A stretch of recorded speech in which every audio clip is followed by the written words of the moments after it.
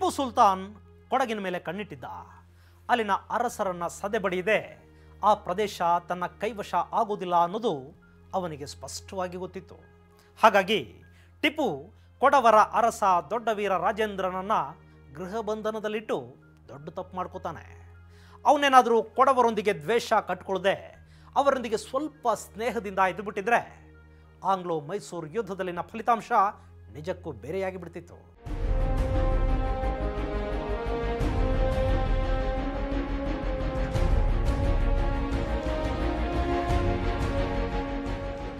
ಟಿಪ್ಪು ಸುಲ್ತಾನ್ ಹೈದರ್ಗಿಂತಲೂ ಹೆಚ್ಚು ಮಹತ್ವಾಕಾಂಕ್ಷಿಯಾಗಿದ್ದ. ಅವನಿಗೆ ಬಾದ್ಶಾ ಅನ್ನಿಸ್ಕೊಳ್ಳೋ ಕನಸಿತ್ತು. ಔರಂಗಜೇಬನ ನಂತರ ಇಡೀ ಭಾರತವನ್ನು ಆಳುವ ಮುಸ್ಲಿಂ ಅರಸ ತಾನಾಗಬೇಕು ಅಂದ್ಕೊಂಡಿದ್ದ ಟಿಪ್ಪು. ಆ ನಿಟ್ಟಲ್ಲಿ ಸಾಮ್ರಾಜ್ಯ ವಿಸ್ತರಣೆಗೆ ಕೂಡ ಅವನು ಮುಂದಾದ. ಅದ್ಯಾವುದು ತಪ್ಪಲ್ಲ. ಆದರೆ ಅದಕ್ಕಾಗಿ ಅವನು ಅನುಸರಿಸಿದ ರೀತಿ ಮಾತ್ರ ಖಂಡಿತ ಸರಿ ಇರಲಿಲ್ಲ.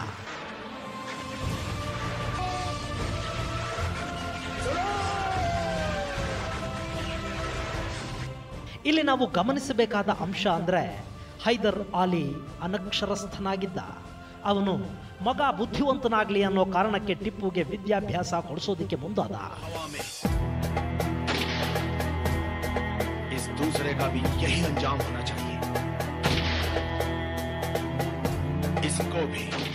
ಪರ್ಷಿಯನ್ ಮತ್ತು ಅರೇಬಿಕ್ ಮೌಲ್ವಿಗಳ ಬಳಿ ಅಭ್ಯಾಸ ಮಾಡಿದ ಟಿಪ್ಪು ಬಾಲ್ಯದಿಂದಲೇ ಮತಾಂಧತೆಯನ್ನ ತನ್ನ ಮನಸ್ಸಿನ ತುಂಬಾ ತುಂಬಿಕೊಳ್ಳೋ ಹಾಗಾಯಿತು.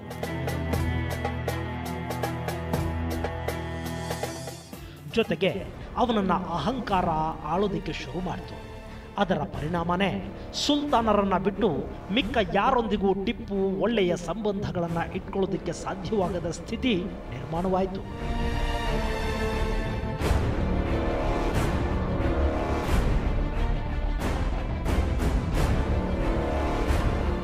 ಟಿಪ್ಪು ಹೈದರ್ ಥರಾನೇ ಸ್ವಲ್ಪ ದೂರಾಲೋಚನೆ ಮಾಡಿದ್ದಿದ್ರೆ ಕೊಡವರ ವಿರೋಧ ಕಟ್ಕೊಳ್ತಿರ್ಲಿಲ್ಲ. ಒಬ್ಬ ರಾಜ ಮಹತ್ವಾಕಾಂಕ್ಷಿಯಾಗೋದು ತಪ್ಪಲ್ಲ. ಆದರೆ ಪ್ರತಿಯೊಂದನ್ನು ತೋಳ್ಬಲದಿಂದ ಹಿಂಸೆಯಿಂದ ಸಾಧಿಸಿ ಬಿಡ್ತೀನಿ ಅಂತ ಹೊರಡೋದು ವಿವೇಕ ಅನ್ನಿಸ್ಕೊಳ್ಳೋದಿಲ್ಲ. ಅದಕ್ಕೆ ಸ್ಪಷ್ಟ ಉದಾಹರಣೆ ಅಂದರೆ ಶ್ರೀಕೃಷ್ಣ ದೇವರಾಯನ ಆಡಳಿತ.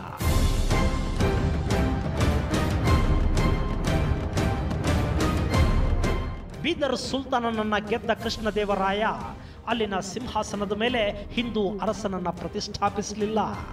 ಬದಲಿಗೆ ಸೋತ ಸುಲ್ತಾನನ ಮಗನಿಗೆ ಪಟ್ಟ ಕಟ್ಟಿ ಯವನ ರಾಜ್ಯ ಪ್ರತಿಷ್ಠಾಪನಾಚಾರ್ಯ ಅನ್ನೋ ಬಿರುದನ್ನ ಪಡ್ಕೊಂಡಿದ್ದ. ಅದು ರಾಜನೀತಿ. ಕೊಡವರನ್ನ ಮಟ್ಟ ಹಾಕಿದ ಮೇಲೆ ಅರಸ ಮತ್ತವನ ಕುಟುಂಬವನ್ನ ಕಾರಾಗೃಹದಲ್ಲಿಡೋ ಬದಲು ಅವರಿಗೆ ಆಡಳಿತವನ್ನು ಬಿಟ್ಟುಕೊಟ್ಟು ಮಾನವೀಯತೆಯಿಂದ ನಡೆದುಕೊಂಡಿದ್ರೆ ಕೊಡವರು ತಮ್ಮ ಪ್ರಾಣ ಇರೋವರೆಗೂ ಟಿಪ್ಪುಗೆ ಋಣಿಯಾಗಿರ್ತಿದ್ರು. ಆದರೆ ಅವನು ಹಾಗೆ ನಡ್ಕೊಳ್ಳಿಲ್ಲ. ಕೊಡಗನ್ನ ಸಂಪೂರ್ಣವಾಗಿ ಆಕ್ರಮಿಸಿಕೊಂಡ. ಅಲ್ಲೊಬ್ಬ ಬ್ರಾಹ್ಮಣ ಮಂತ್ರಿಯನ್ನ ಆಡಳಿತಗಾರನನ್ನಾಗಿ ನೇಮಕ ಮಾಡ್ದ. ಕೊಡವರ ಮೇಲೆ ಬಲವಂತವಾಗಿ ಧರ್ಮವನ್ನು ಹೇರೋದಕ್ಕೆ ಪ್ರಯತ್ನ ಪಟ್ಟ. ಇಷ್ಟೆಲ್ಲ ಮಾಡೋ ಬದಲು ಅವರ ವಿಶ್ವಾಸ ಗಳಿಸೋ ಪ್ರಯತ್ನನ ಟಿಪ್ಪು ಮಾಡಬಹುದಿತ್ತು.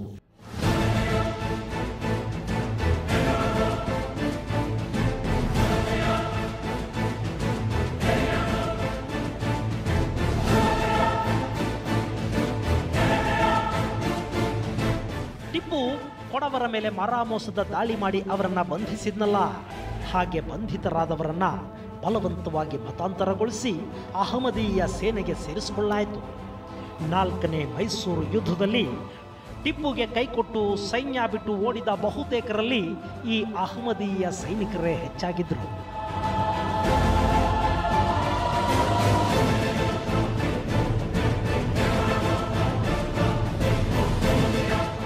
ಇನ್ನು ಮಲಬಾರ್ ವಿಷಯದಲ್ಲಿ ಟಿಪ್ಪು ಮಾಡಿಕೊಂಡ ಎಡವಟ್ಟಗಳೇನು ಒಂದಾ ಎರಡಾ? ಕೇರಳ ವರ್ಮ ಟಿಪ್ಪು ಹಾಗೂ ಹೈದರ್ ಇಬ್ಬರಿಗೂ ಶತ್ರುವಾಗಿದ್ದವನು. ಪ್ರತಿ ಬಾರಿ ಟಿಪ್ಪು ತಲಶ್ಶೇರಿಯ ಮೇಲೆ ದಾಳಿ ಮಾಡಿದಾಗಲೂ ಬ್ರಿಟಿಷರನ್ನ ಕಾಪಾಡಿದವನು ಇದೇ ಕೇರಳ ವರ್ಮ. ಅಂಥವನು ಟಿಪ್ಪುಗೆ ಬೆಂಬಲವಾಗಿ ನಿಂತಿದ್ದರೆ ಮಲಬಾರ್ ತೀರದಲ್ಲಿ ಬ್ರಿಟಿಷರ ಆಟ ನಡೀತಿರಲಿಲ್ಲ.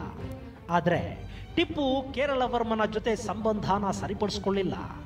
ಕೇರಳ ವರ್ಮನ ಸ್ನೇಹ ಸಂಪಾದಿಸೋ ಅವಕಾಶ ಸಿಕ್ಕಾಗ ಕೂಡ ಟಿಪ್ಪು ಕೇವಲ 15,000 ರೂಪಾಯಿ ಹಣಕ್ಕಾಗಿ ಅದನ್ನು ಕಳ್ಕೊಂಡ.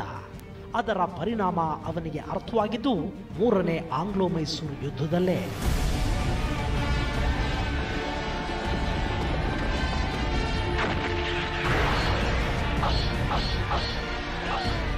ಇನ್ನು ನಾಲ್ಕನೇ ಆಂಗ್ಲೋ ಮೈಸೂರು ಯುದ್ಧದ ಹೊತ್ತಿಗೆ ಕೇರಳ ವರ್ಮನ ಸ್ನೇಹ ಸಂಪಾದಿಸೋದಕ್ಕೆ ಟಿಪ್ಪು ಮುಂದಾದ. ಆದರೆ ಅಷ್ಟೊತ್ತಿಗೆ ಕಾಲ ಮಿಂಚೋಗಿತ್ತು. ಹೀಗೆ ಟಿಪ್ಪು ತನ್ನ ಜೀವಿತಾವಧಿಯಲ್ಲಿ ಉತ್ತಮ ಗೆಳೆಯರಾಗ್ತಿದ್ದವರನ್ನೆಲ್ಲ ಕಳ್ಕೊಂಡು ಬಿಟ್ಟ.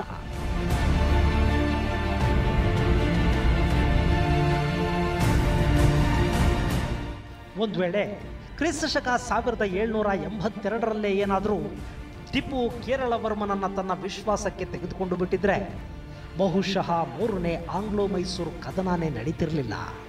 ಕೇರಳ ವರ್ಮ ಹಾಗೂ ಮಾಪಿಳ್ಳೆಗಳ ಸೈನ್ಯದ ಸಹಾಯದಿಂದಲೇ ತಲಶ್ಶೇರಿ ಕೋಟೆಯನ್ನು ಟಿಪ್ಪು ತನ್ನ ವಶಪಡಿಸ್ಕೋಬಹುದಿತ್ತು. ಅಷ್ಟೇ ಅಲ್ಲದೆ ಮೂರನೇ ಆಂಗ್ಲೋ ಮೈಸೂರು ಯುದ್ಧದ ಸಮಯದಲ್ಲಿ ಟ್ರಾವೆಂಕೋರಿನ ಸೈನ್ಯವನ್ನು ನಿರಾಯಾಸವಾಗಿ ಗೆದ್ದು ಬೀಗಬಹುದಿತ್ತು. ಆದರೆ ಅದೆಲ್ಲ ಅವಕಾಶಗಳನ್ನು ಟಿಪ್ಪು ತನ್ನ ಕೈಯಾರೆ ಕಳ್ಕೊಂಡು ಬಿಟ್ಟಿದ್ದ.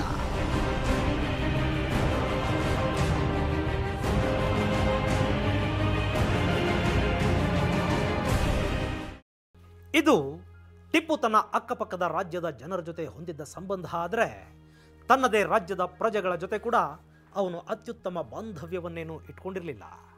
ಮೂರನೇ ಆಂಗ್ಲೋ ಮೈಸೂರು ಯುದ್ಧ ಮುಗಿಯುವವರೆಗೆ ಟಿಪ್ಪುನನ್ನ ಅಹಂಕಾರ ಮತ್ತು ಧರ್ಮಾಂಧತನಗಳು ಆಳ್ತಿದ್ವು. ಅವನ ಸೈನ್ಯ ಮತಾಂತರ, ಮಾರಣ ಹೋಮಗಳಲ್ಲಿ ಮುಳುಗೋಗಿತ್ತು. ಹೀಗಾಗಿನೇ ಟಿಪ್ಪು ತನ್ನದೇ ಜನರ ಕಣ್ಣಲ್ಲಿ ಕೂಡ ಖಳನಾಯಕನ ಥರ ಕಾಣಿಸ್ಕೊಂಡ. ಅದರ ಪರಿಣಾಮ ಏನಾಯಿತು ನೋಡೋಣ ಒಂದು ಚಿಕ್ಕ ವಿರಾಮದ ನಂತರ.